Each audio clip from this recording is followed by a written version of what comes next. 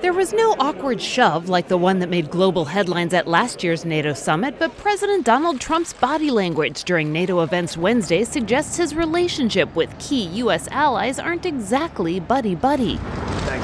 Trump began his day with a tense breakfast meeting during which he lectured NATO Secretary General Jens Stoltenberg about defense spending and complained about a German pipeline deal with Russia.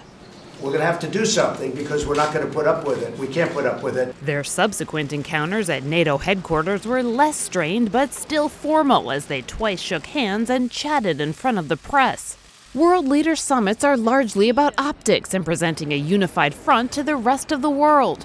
But showing unity seemed an afterthought for the America First president, and it showed. Trump often separating himself from his counterparts, lingering behind most of the other leaders during the traditional family photo op in the courtyard. Having a great meeting. During a much-anticipated meeting with German Chancellor Angela Merkel, Trump declared U.S. relations with Germany tremendous. But the two barely looked at each other as they spoke to the press during the few moments journalists were allowed in the room. And so it's great to be with you.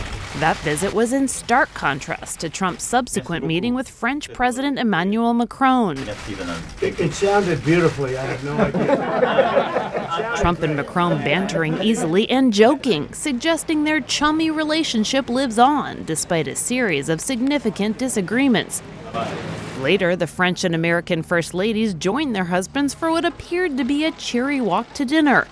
A rare bright spot in an otherwise strained and frosty summit. Kelly Daschle, Associated Press.